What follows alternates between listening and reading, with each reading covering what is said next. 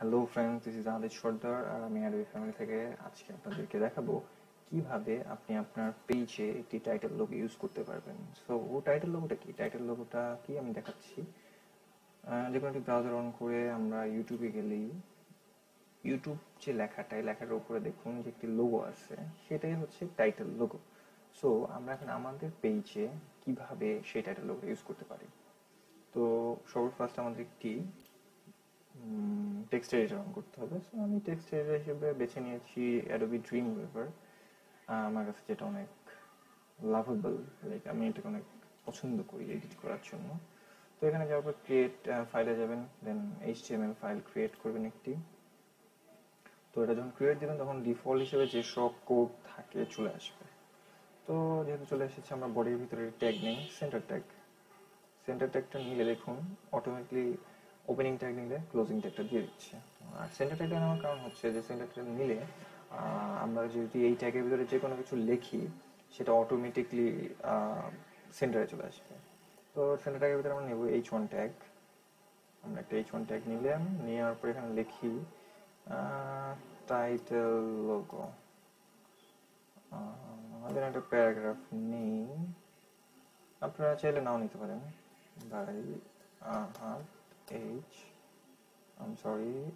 H shorter. Good.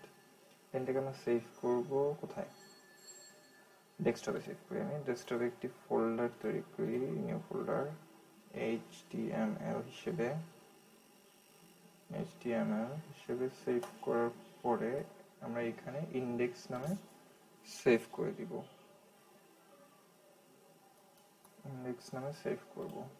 তো save হয়ে গেল। তো এখন আমাদের দরকার একটি লোগো। তো যেহেতু আমাদের একটা লোগো দরকার, আমরা মাই কম্পিউটারে যাই। মাই কম্পিউটার যে আমার যে প্রজেক্ট ফাইল সেখানে যাওয়ার পরে এখান থেকে আমরা একটা লোগো চুজ করে Ctrl+C দিয়ে কপি করব।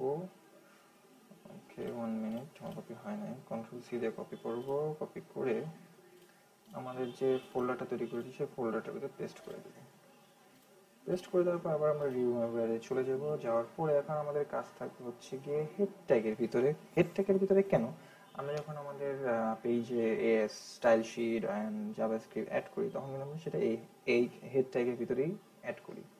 তো আমরা এই টাইটেল লোগোটা হেড ট্যাগের ভিতরে অ্যাড করব। তো 6 নম্বর লাইনে দেখুন আমি লিখব লিঙ্ক, লেখার পর লিখব রেল মানে হচ্ছে রিলেশনশিপ।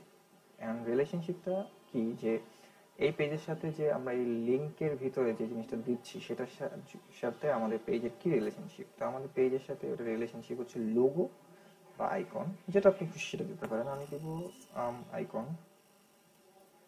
তো আইকন দেওয়ার পরে স্পেস দিয়ে আমরা লিখবো টাইপটা কেন রেখেছি, যে আমরা যে লোগোটা দিব সেটা টাইপটা কি, সেটা টাইপটা ইমেজ।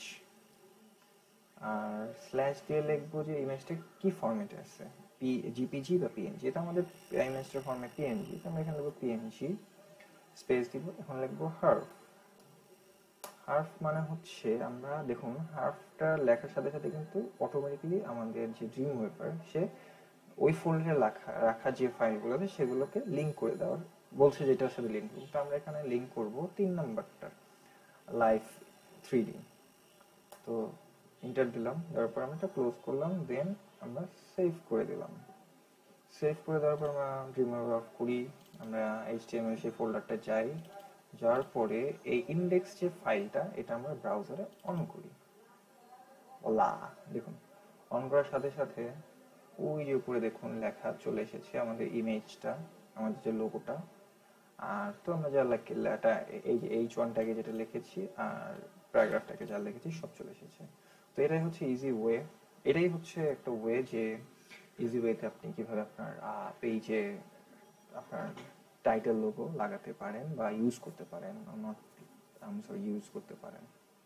ওকে, এখন যদি আপনারা আমার এই টিউটোরিয়ালটা দেখে যদি কিছু শিখে থাকেন তো প্লিজ সাবস্ক্রাইব করুন, লাইক করুন অ্যান্ড শেয়ার করুন। অ্যান্ড কমেন্ট সেকশনে কমেন্ট করুন যে আপনারা কি শিখতে চান, কি জানতে চান, কি ভুল হয়েছে আমার সেগুলো ধরিয়ে দিন। টিল দেন, আমার নেক্সট ভিডিওর জন্য টিল দেন বাই।